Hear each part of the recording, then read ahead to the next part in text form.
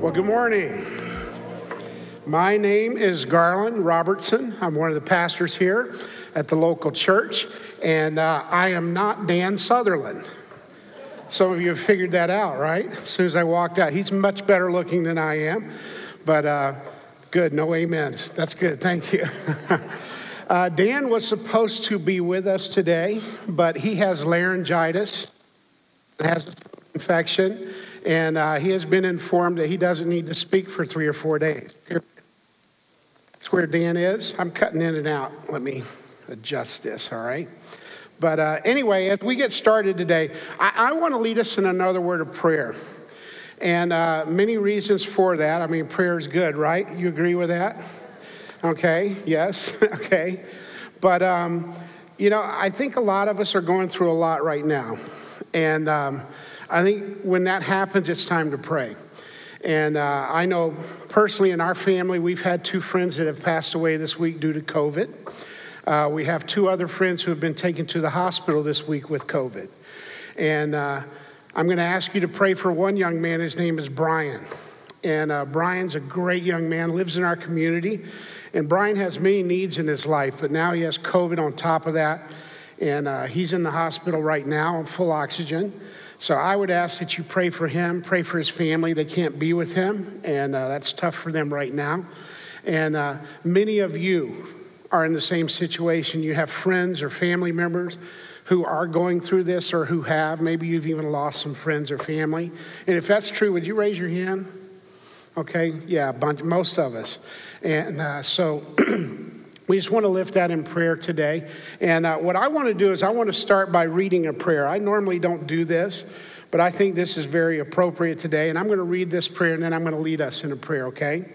And here's the prayer. This is a prayer that was very appropriate when it was prayed, and I think it's appropriate for today as well.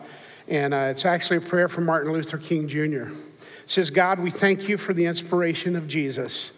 Grant that we will love you with all our hearts, souls, and mind, and love our neighbors as we love ourselves, even our enemy neighbors. And we ask you, God, in these days of emotional tension, when the problems of this world are gigantic in extent and chaotic in detail, to be with us in our going out and our coming in, and our rising up and our lying down, in our moments of joy and our moments of sorrow, until the day when there shall be no sunset and no dawn. It's a great prayer, isn't it? And I look forward to that day. But I'm going to ask you if you would join me in prayer again now, okay? Father, as we come to you, Lord, we come to you, some of us with heavy hearts because people we love and care about are suffering right now. And so, Father, we lift those folks to you, Lord. I lift Brian to you. Lord, I pray for healing in his life. I pray for a miracle. I pray for his mom, his sister, the rest of their family. As, Lord, they are concerned, as they're praying, we join them and lift him to you in prayer today. Lord, I think of others that we know that are in the same situation. So many of us have raised our hand today to say that that's the same thing going on in our lives. We know people who need you. Lord, I pray for those that we have lost. I pray for their families, that you'd comfort them and give them peace during a time like this. Lord, I pray they'd turn to you, that they would know you.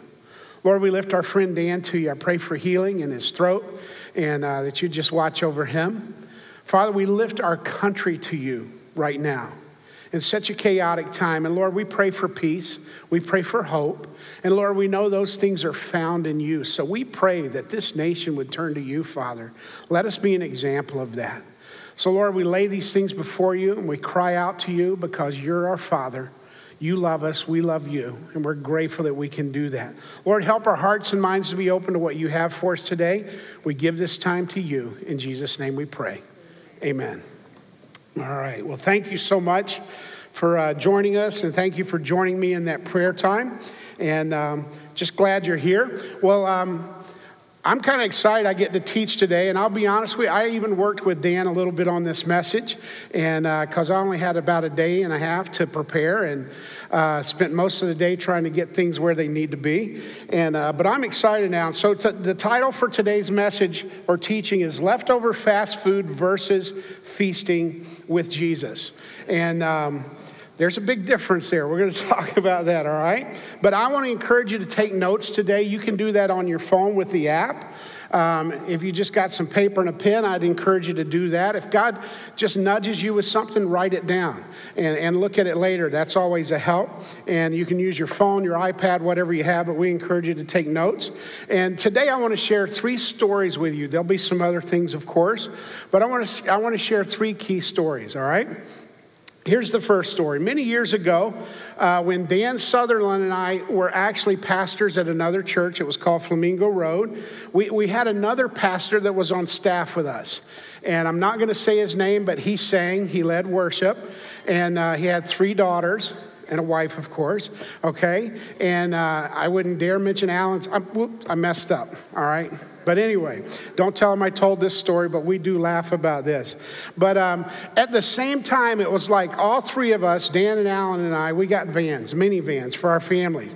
You know, that was kind of the SUV thing back in those days, all right? How many of you ever had a minivan? All right? Anybody got one now? Oh, bless you, all right? Good for you, all right? You're probably the person that gets to drive when there's a lot of people, all right? But every once in a while when we would go out to lunch or go somewhere, you know, we'd kind of take turns driving, and we'd go in my friend's van every once in a while.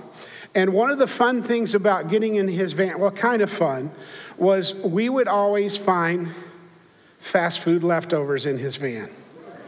Always.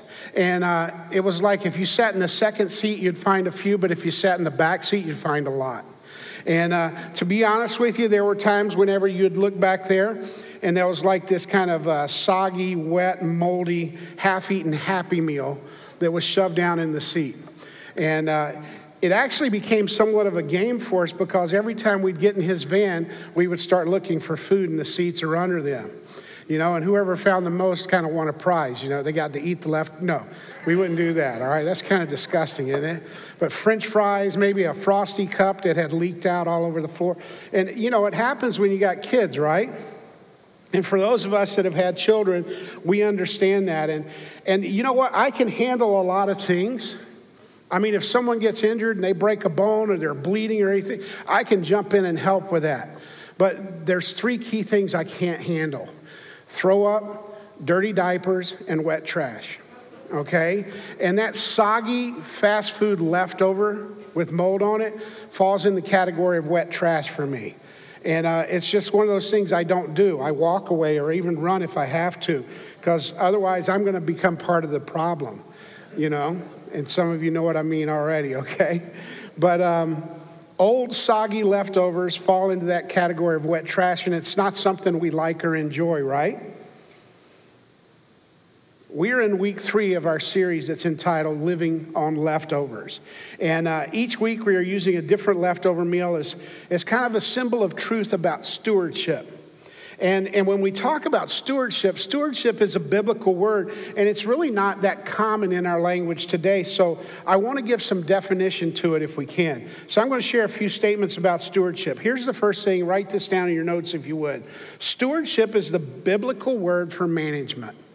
It's the biblical word for management. It's a simple definition, and any dictionary definition of stewardship is going to include management in it. And here's a definition from our friend Dan Sutherland that I stole from him. It says, stewardship is managing the gifts God has given us in such a way that we advance the kingdom, that's the agenda of God, and honor the king, that's the person of God. All right, let me read it again. Stewardship is managing the gifts God has given us in such a way that we advance the kingdom and honor the king. That's what stewardship is for us as believers. And if you look in the Bible to what a steward was kind of a manager of an estate. He ran things for the master, the owner. He was trusted, and he represented the owner. He ran and managed the estate for him. Now, when I was growing up, one of my first jobs I was about 15 years old, and one of the first jobs that I got was at a place called the Red Eye Diner. Oh, yeah. Fine eating establishment, the Red Eye Diner. Not really, okay? And my job was at night, whenever they would close, I would go in and I would clean the place up. At least I would attempt to. It was not a very clean place. And to be honest with you, I really did not enjoy that job. And, you know, as time went on and I worked there for a few weeks, I was not a good steward for the owner of the Red Eye Diner. And because of that, the owner at one point let me know that I was not a good steward and actually relieved me of my stewardship duties. In other words, let's not talk biblical, let's just be practical. I got fired, okay? I got fired by the owner of the Red Eye Diner. And I got to tell you, I remember I walked out, and once I got out and I closed the door, I went, yes, thank you, God. All right, that was one of the greatest days of my life, to get relieved of my duties at the Red Eye Diner. And the Red Eye Diner was not a great place to work. They had wet trash. Enough said right there, okay? And you just can't handle it. It gets you every time. So that was one of my first stories of trying to attempt at stewardship. I was not a good steward at that place. Here's another thought about stewardship. Stewardship is the biblical concept of managing an estate for the owner and running our lives in such a way that our master Jesus himself is honored and pleased. That's what it is for those of us that claim to be believers. We are managing this estate, this life that God has given us for Jesus himself, and we want to honor and please him. And don't miss this. Stewardship is not managing what you own. Stewardship is managing an estate for the owner. And in this case, that's Jesus. Here's another thing. Stewardship is managing the grace of God in our lives. And thank God for grace. You know, this is week 3 of our series, Living on Leftovers. And you may remember that at the end of last week's message, there was kind of a teaser or descriptive for this week. And it said this, it said the greatest way to steward all that we have is by giving the most attention to the greatest things we have, our relationship with Jesus. All right, I want to say that again, but let's put that on the screen this time and write this down in your notes. The greatest way to steward all that we have is by giving the most attention to the greatest thing we have, our relationship with Jesus. We've been given many blessings to steward in our lives, right? I mean, think about the gifts that you've been given, okay? I mean, God has given us time. Very important thing, and we're going to talk more about that in a few moments. He's given us gifts, okay? Spiritual gifts that we can use to glorify him. We have talents that he's given to us, things that some of us are born with, or maybe we learned along the way. He's given us finances that he wants us to steward well. All of these things, but the greatest thing that he's given us to steward is him. It's Jesus and what we do with that. So that's why it's so important. And that's why we're talking about leftover fast food versus feasting with Jesus, because here's the premise of what we're looking at. Most of us are settling for leftover fast food rather than dining with Jesus. And let me explain that a little bit, because we're living on scraps instead of fast or feasting with the King. And we're living way beneath what God intended for us, because God has a purpose and he intends great things. Let me share another story with you, all right? Here's story number 2. And I like this story. I grew up in a place called Easley, South Carolina. And Easley is a beautiful community, and it sits at the foothills of the Blue Ridge Mountains. It's just a beautiful area there. And it's right in the middle of Greenville, South Carolina, and Clemson, South Carolina. Some of you have heard of Clemson University, okay, the Clemson Tigers. And we actually had tiger paws painted on the streets in our town headed towards Clemson, because people love the Clemson Tigers up there. They're my second favorite team. This is first, all right? Yes, for those that have... No, okay, we'll just go on, all right? Bless you, all right? But it was a great place to grow up. And my dad was a pastor, so every Sunday morning, of course, we would be at church. And we'd be there for Sunday school, we'd be there for church. But one of the things that I looked forward to was when church was over, we would go to my Granny Day's house for lunch. And when you went to Granny Day's house on a Sunday for lunch, it wasn't just lunch, it was a feast. I mean, it was an incredible meal. And we'd have things like roast beef or maybe fried chicken or a baked ham. There would always be mashed potatoes. I mean, homemade mashed potatoes and gravy, homemade mac and cheese, green beans, corns, cantaloupe, or whatever else was fresh from the garden. There'd be hot biscuits or cornbread, and we'd have pickled beets or peaches or whatever else my grandmother had canned. And of course, these are banana pudding or maybe devil's food cake or maybe a fresh hot pie. Some of you right now are ready to leave and go to lunch, aren't you? Well, if you can find a place like my Granny Days, I'll go with you, all right? But it was amazing. And I mean, we look forward to that. It was a feast. And the family would gather around, and my granny, she'd work on Saturday and Saturday night and early Sunday morning to make sure food was ready. And it was just always an amazing feast. But one of the best parts was coming back to her house after Sunday night church. Okay, we had Sunday night church back then. Okay, wow. Okay, anyway, we'll just move on, all right? But we would go to Granny and Papa Day's house again after Sunday night church, and we'd have leftovers, and we'd watch Bonanza. I mean, what more could you want out of life, you know? One of the best Westerns ever on TV was Bonanza with those Cartwright boys. I loved Hoss, you know, one of my favorite. We got a guy on our staff, his name is Hoss. How about that? And I like him just because his name's Hoss. But that was such a treat for us, and it was such an incredible time. And here's what we learned. We learned that eating was an act of worship, especially at Granny Day's house. I mean, it was. We would pray for that meal, but I mean, it was just a feast. And so I want to take you to another story now that's more important than any of the others, and that's feasting with Jesus. Now, Jesus offers us a daily feast, and it's described in one of my favorite passages in the scripture, Psalm chapter 23. So I'm going to ask you, if you would, to look at the screen, and I want us to read Psalm 23 together, okay? Most of us are familiar with this, but let's go ahead and let's read this out loud together, all right? Join me. The Lord is my shepherd, I shall not want. He makes me lie down in green pastures. He leads me beside the still waters. He restores my soul. He leads me in the paths of righteousness for his name's sake. And yea, though I walk through the valley of the shadow of death, I will fear no evil. For you are with me. Your rod and your staff, they comfort me. You prepare a table before me in the presence of my enemies. You anoint my head with oil. My cup runs over. Surely goodness and mercy shall follow me all the days of my life, and I will dwell in the house of the Lord forever. Such a beautiful passage of scripture. And there's so much to learn, but Psalm 23 describes what it's like to feast with God every day. And David lays this out in such a beautiful way. Not to live on leftover fast food, but to feast with the King every day. So let's look at the feast, all right? This is an all-you-can-eat from this menu, all right? And here's the first thing. First thing is rest. Look at that verse. It says, he makes me lie down in green pastures. It's rest. We lie down and we rest when we're with him. You know, as a kid, I can remember when I would be in school and we would have to, there was a certain time during the day, we would have to put our heads down on our desk for about 15 minutes or so and have a rest time. All right, anybody else ever do that? All right, and we'd have this rest time. Here's the truth. No one ever rested.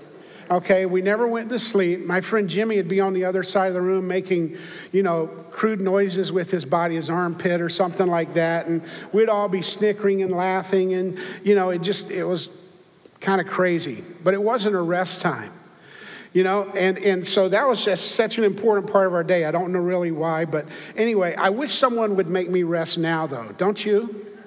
I mean, and to be honest, I wish I could rest.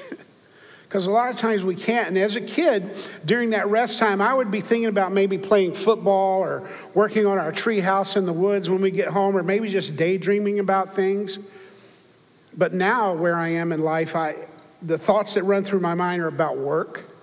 They're about family. They're about friends, relationships, health, finances, COVID, our country where it is. And when you think about all those things, the reality, we need rest, don't we? We need rest. And for some of us, lately has been a struggle, even with rest. And I know people who struggle even sleeping at night, and it's not comfortable. But it's one of the things that's on the menu with the feast with God is rest. And he wants to give us rest. He makes us lay down in green pastures. The best place to find true rest is feasting with our shepherd, Jesus. The next thing we see on the menu is restoration. Restoration, I love this. He restores my soul. Now, I don't know about you, but 2020 was a different kind of year, wasn't it? And I mean, we all talk about that. I don't know what it did to you, but I know what it did to me. And it made me tired. To be honest with you, it wore me out at times. My soul was tired, emotionally exhausted, physically exhausted, and at times even spiritually exhausted, if I'm honest. And there's still times where I feel a little worn out and tired, and it's just from the things that are going on around us and to the people around us that we love and care about. David cried out in Psalm chapter 51, verse 12 at one point. He said, "Restore to me the joy of your salvation." And he cried out to God, and David had been involved in sin and had messed up and just felt lost and worn out and weary. And what does he do? He cries out to the Father and he says, "Restore me." And here's the beautiful part. When we feast with Jesus, he brings restoration. You see, he offers us rest at his feast. He offers us restoration, but then he offers us this as well, and I love this one, direction. He offers us direction. He leads me beside still waters. He leads me to the paths of righteousness. All right? I want you to look at the person next to you and just say this, he leads me. Do that right now. And he will lead you if you let him. There's this crazy thing about God that I'll never understand. It even sounds weird saying that, but you know what? God lets us make choices. That's amazing to me. If I was God, I would maybe do that with a few people, but a lot of people, I'd just want to control them, you know? Yeah, you're laughing because you feel the same way, you sinner, all right? But that's why we need God, right? God allows us to make choices, and sometimes the direction we choose, not good. Pop. There we go, all right? But he wants to give us direction. And that's part of this menu. It's part of the feast. He leads me to still waters. He leads me to paths of righteousness. Is there anything more exhausting and frustrating than not being able to make a decision? I mean, it's tough sometimes, right? I mean, you have things going on in your life, and you've got to make a major decision, and sometimes we'll call other people, we'll call on them, we'll pray, we'll seek these things out. And sometimes it's just very exhausting to have to make a decision or to take a certain direction. And to be honest, some of us, we even struggle at fast food drive-thrus, right? I mean, yeah, okay. I mean, the menu hasn't changed. They still have a Big Mac, all right? And they still have fries. And we get up there and we're like, oh, give me a minute, oh. And or people in your car do that. I'll just leave that right there, okay? But not having clear direction is exhausting, and it wears you out. You want to find the right path, you want to do the right thing. Listen to this, when Jesus is directing, we're going in the right way. We're going in the right way, and he gives us direction at this feast that we can have with him. Direction. The next thing is peace and courage. Peace and courage. I love this verse. It says, "Yea, though I walk through the valley of the shadow of death." What can be more scary than that? It says, "I will fear no evil, for you are with me. Your rod and your staff, they comfort me." Peace in the valley of death. Courage in the face of fear. This is one of my favorite passages to use whenever I'm doing a memorial service or a celebration of someone's life or a funeral. And the reason why is because, especially if that person had a relationship with Jesus Christ, then they're like David. They didn't have to fear death. I don't fear death today. I'm not afraid to die because I know what's waiting for me. And we'll even talk more about that in a few moments in this last verse. But because of that, we don't have to fear death. There's things I do fear. I fear pain. I fear discomfort somewhat, those kind of things. But we don't even have to be afraid of that. When we have a relationship with Jesus, we don't have to fear death or anything. He gives us peace and comfort and courage. He gives us peace in the midst of a pandemic. Think about that. He gives us comfort in a chaotic world. He gives us courage in the face of uncertainty. And on his menu for our feast is peace and courage. And then he also gives us this. He gives us abundance. He gives us abundance. It says, "You prepare a table before me in the presence of my enemies. You anoint my head with oil. My cup runs over." All right? Yesterday, I was finishing the pot of coffee at the house, and I was filling it in a cup, and I thought I'll just pour it all in, and I wasn't paying attention. It just ran over, went everywhere. Now, that was a mess, and I had to clean it up. But whenever our cup runs over with him, it's blessings. It goes beyond what our needs are. And that's what he does. There's abundance there. And one of the problems with leftover fast food is that it's never quite enough. It doesn't fill you up. And that's if you're daring enough or courageous enough to eat it, right? When I was in college, we got an apartment. When I say we, there was 4 other guys and 5 of us. 5 college guys that played ball together in the same apartment. I'm a bit of a clean freak, so I just closed the door to my room and I'd wade through the mess. But every once in a while, you'd go in the kitchen, there'd be an old pizza box. And you'd open it, and there'd be a slice of pizza left over from the day before. And you'd eat it, right? And God only knows what bacterial infection we got or whatever was going on. But it was never really enough. And that's the way it is with the fast food, right? It's never enough. It doesn't fill you up. Our Father prepares a feast for us like Granny Day's Sunday lunch. Now, I know his feast is perfect, but here's what I mean. You will walk away filled up. You'll walk away full. And here's the beautiful part. There will be leftovers that you can use whenever you need to. And that's what he prepares for us, and he does it in abundance. And then the next thing that he has at this feast is goodness and mercy. Goodness and mercy. Surely goodness and mercy shall follow me all the days of my life. And I love how Psalms 23 kind of wraps up. And this is the first part of the last verse. And the dessert at this feast is awesome. It's goodness and mercy. Good things from God and mercy when you blow it. Think about that.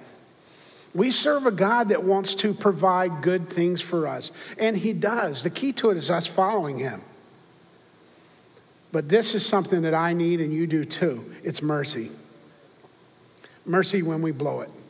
You know, we say often this is the perfect place for imperfect people. And it is. And it starts with us, those of us that are up front. Because we're not perfect, but Jesus is. And there's mercy for us when we blow it. We just tell him. And there's mercy there for us. Goodness and mercy. What a menu. What a feast. Think about it. Here's the things we've talked about. Rest, restoration, direction, peace, courage, abundance, goodness, mercy. But there's one thing that's missing at this feast. I know that might catch us off guard. There's one thing that's missing, and here's what it is. Worries. Worries. There's no worries at this feast. Look at the last part of this verse. It says, and I will dwell in the house of the Lord. How long? Now, let's say that big, okay? How long? That's heaven. When this life is over, we get to dwell in the house of the Lord forever. There's no worries. There's no pain, no discomfort, no sorrow. There's no worries. And this comes from a relationship with Jesus Christ. And that's what makes the difference. That's why in verse 4, David was able to say, I don't fear death. Even when I walk through the valley of the shadow of death, I will fear no evil. Why? Because he knew what was ahead for him. And the same thing is true for us who have a relationship with Jesus Christ. And it's not knowing about him, but it's knowing him personally. It's having an intimate relationship with him, making Jesus your shepherd, giving your life to him. No fear of death, no worries. So I have a question. Why not now?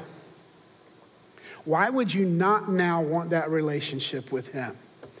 I want to give us an opportunity to have that relationship. If you're here and you've never given your life to Christ, if you've never established that relationship with him, I want to encourage you to do it right now.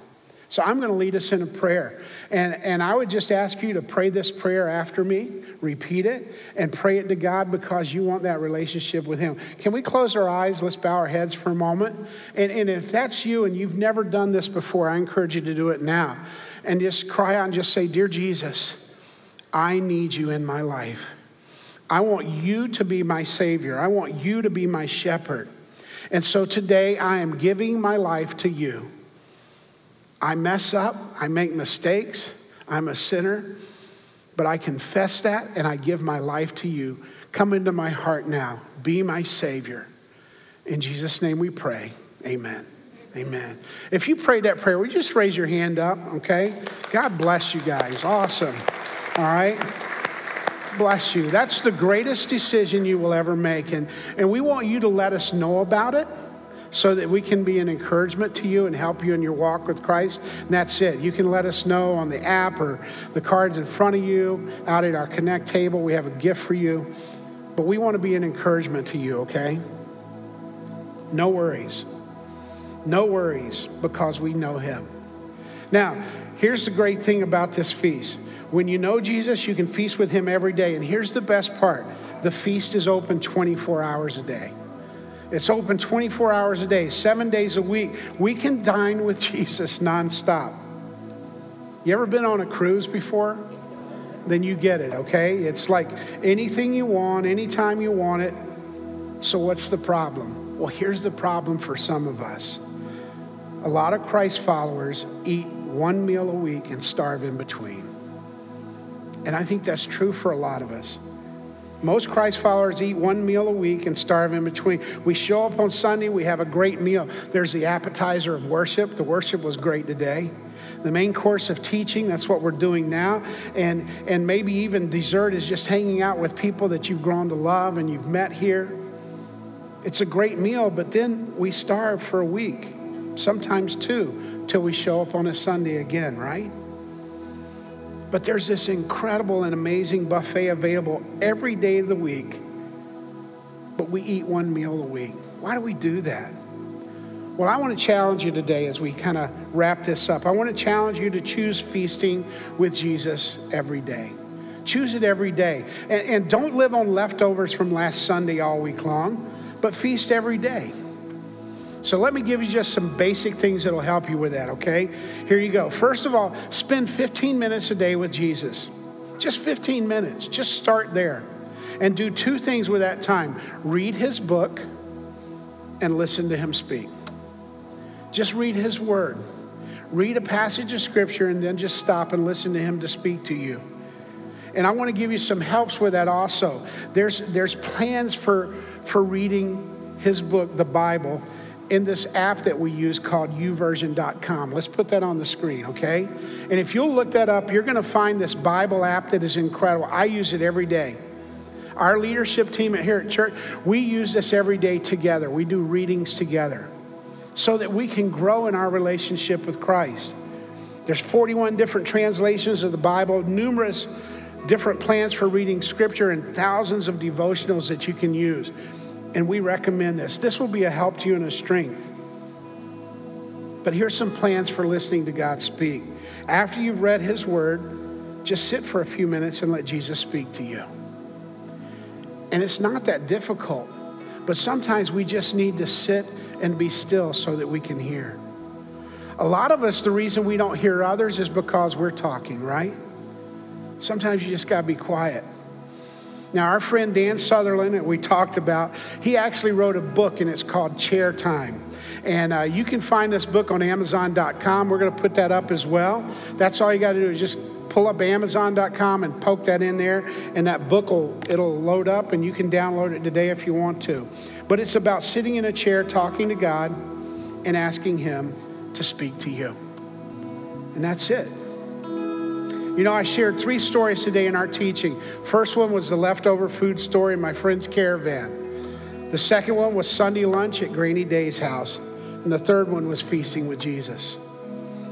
The best part of the fast food in the van of my friend was the memories that we share.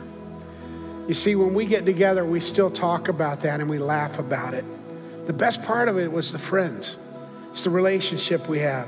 The best part of feasting at Granny's Day house was Granny Day and our family being together. The food was great, but the best part was our family. And the best part of feasting with Jesus is being with him. It's being with Jesus. Now, I heard a story about a pastor who went to visit the 4-year-old class at his church, and he went in and he asked the kids, said, do you have a favorite Bible verse? And one little boy jumped up and he said, I do. The pastor said, man, that is great. What is it? He said, it's Psalms 23, verse 1. So the pastor looked at him. He said, well, what does it say? And the little boy said this. He said, the Lord is my shepherd. He's all I want. I think he got it right. He's all I want. And when we can get to a place where Jesus is all I want, it'll affect every other relationship in our life. It'll affect everything else we go through, and we can feast with him.